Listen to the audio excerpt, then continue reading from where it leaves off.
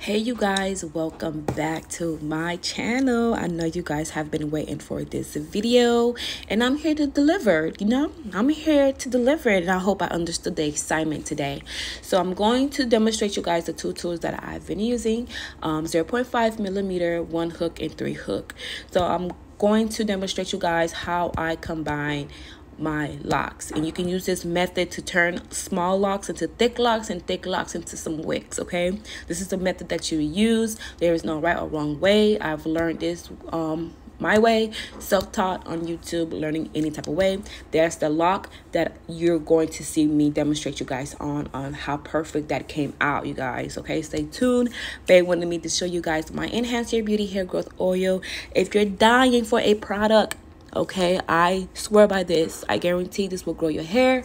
There's a link down below if you're interested. Okay, so let's get into the video. So here we are. I finished majority of his hair off camera. Okay, this is a lot of work. Just patience. You will stab yourself.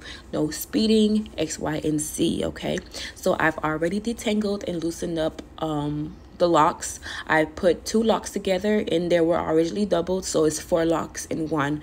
So what I do is stick in my 3 hook 0.5 millimeter crochet hook into the locks, and I will detangle, as in put the needle into the locks and pulling it out so I can get as much frizzy hair, loose hair as I can, in order to reconvert it back in to form a solid lock. Okay, so this is a rotation that I use to secure my locks, as you see there. Okay, there is no right or wrong way. Once again, there is no right or wrong way. There is no rule book to how to do this. You learn as you go. Okay, practice make perfect. So what I'm demonstrating here is me taking out the loose strand of hair and putting it back in together. This is how I work fast. I am my own person, one person working on one head, and I can work on long locks, as in mid back to booty length, no longer than that, because I am one person, and that will take me all day to do. Okay, so yes, so this is me demonstrating you guys me converting back the loose hair back into the locks to form a solid lock. Okay, so I'm going to demonstrate you guys another lock of how it looks fuzzy, and I do notice that certain clients leave it that way. I wouldn't recommend leaving it that way because it will loosen up your hair eventually, and it will cause breakage for some reason, because you're not converting back that loose hair that you already detangled and put it right back in. It's just standing out loose and it can break easily or snap. So that's what I feel like it's going to do. So I feel like securing it with the 1 hook, which I'm demonstrating you guys there.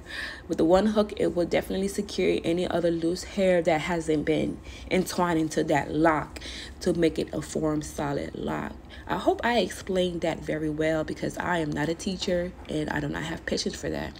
But that is a rotation that I use to make sure that I get any loose hair around the lock back into the lock so it can become a form solid lock. And after you do so, go ahead and palm roll your hair, your lock with Wicks, whatever. You palm roll it.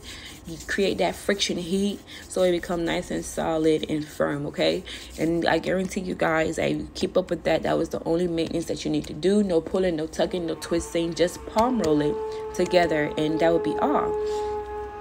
Okay, so as you see there, I'm going in and in and in to make sure that the lock is secure. You have to feel the lock in order to understand when it's ready to be done, to move on to the next hair. Okay, you would know when the lock is ready. You would know. It would look like a lock. Once the hair looks like a lock and you don't see no line deformations or anything like that, and it looks perfect, you go on to the next one. Okay, you see those 2 locks as demonstrated there. One is fuzzy and one is completely locked in. Okay, so the fuzzy part is me unraveling, detangling as much hair as I can, and then go back in and secure them and re-put those loose hair back into the locks. Okay, the key is to not pull all the way through. You will snap the client's hair and break your client's hair. So do not pull all the way through when you're doing this stuff, because I will guarantee you will lose hair, okay? You will lose hair. No adding extensions is needed if it's done correctly, okay, you guys? Here is the full finished product. I am in love with this hair. If you guys have any comment, any questions, go ahead and leave it down below. Like the video, share it to your locticians, your friends, everybody or anybody who want to do the crochet method.